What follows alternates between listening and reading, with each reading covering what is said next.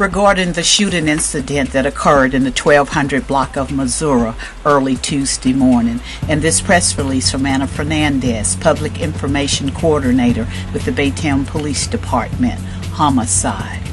Today, January 17, 2023, at approximately 12:45 a.m., Baytown police officers responded to a shots fired call in the 1200 block of Missouri Street. Officers arrived to discover two victims suffering from gunshot wounds. An adult male and adult female were inside the apartment when an unknown suspect fired multiple shots into the apartment. Officers began life-saving measures until medics arrived. The adult male was pronounced deceased at the scene. The female was transported to the emergency department at Memorial Hermann Hospital.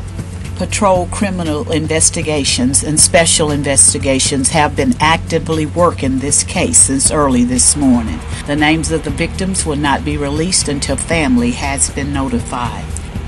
Chief of Police John Stringer states, Baytown Police are actively working this case.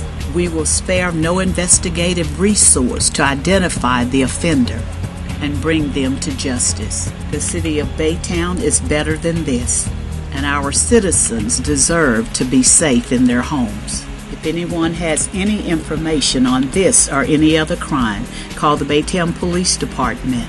Get involved and become a force multiplier for your Baytown Police Department. If you see something, say something. We encourage anyone with information about this incident to contact the Baytown Police Department at 281-422-8371 or Baytown Crime Stoppers. You can call or fill out an online form, all anonymously. You will be given a unique code.